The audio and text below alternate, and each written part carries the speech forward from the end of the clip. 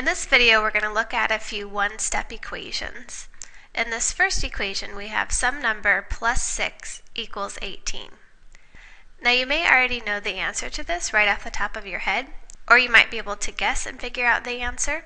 But I would encourage you to learn the process and to follow the steps so that when you get to an equation that you don't know the answer right away, you'll still know what to do.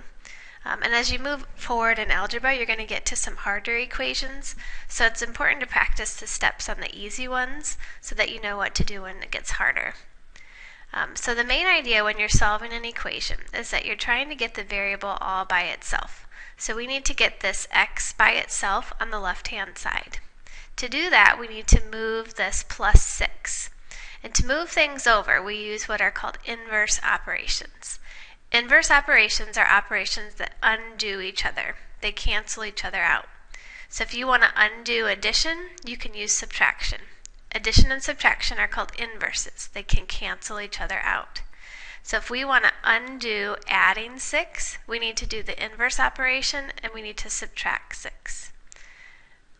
And you want to think of an equation as a balance scale. And so that balance point is right in the middle where the equal sign is. So if you do something on the left-hand side, they're not going to be balanced anymore, and one side will weigh more than the other. So to keep things balanced, you always have to do the same thing on both sides. So if we subtracted 6 on the left-hand side of the equal sign, we want to subtract 6 on the right-hand side too. So this plus 6 will cancel out the minus 6, and all that's left is an x. And then 18 minus 6 is 12. Some teachers will actually have you draw a line down from the equal sign, and that can help you separate the left side from the right side. So we said the answer was 12, and this is pretty easy to check. If we plug in 12 for x, we get 12 plus 6 equals 18. Does 12 plus 6 come out to 18? Yes, so we know our answer is right. Let's look at the next one.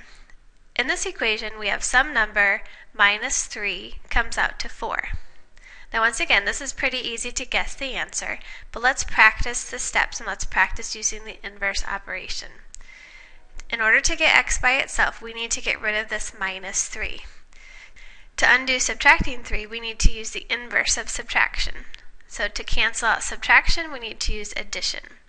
So we can cancel out a minus 3 by adding 3 to both sides. This minus 3 and plus 3 cancel out, so it's just an x left over. And then 4 plus 3 is 7. This is pretty easy to check too. We just plug in 7 for x. Does 7 minus 3 equal 4? Yes, so we know we have the right answer. In this next one, we have a 4 right next to an x. Anytime you see a number right next to a variable, that means they're being multiplied. So in this problem, we have 4 times some number has to come out to 32.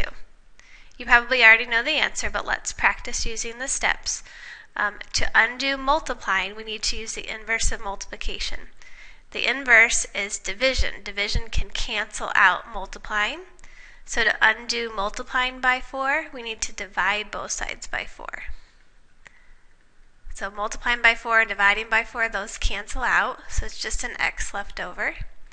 And then 32 divided by 4 is 8. We can check our answer here too. If I just plug in an 8 for x, 4 times 8, does that equal 32? Yes. So these are always easy to check your answer. Make sure you plug it back in. If I had plugged it back in and it came out to a different number, I would know to go back and try to fix my mistake. In this last one, I have x being divided by 5. So to undo division, I need to use the inverse and multiply.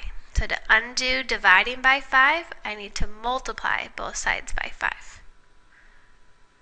So multiplying by 5 and dividing by 5, those cancel, and I get x equals 20. I can check it by plugging the 20 back into the original problem. Does 20 divided by 5 equal 4? Yes. So I know this answer is correct too.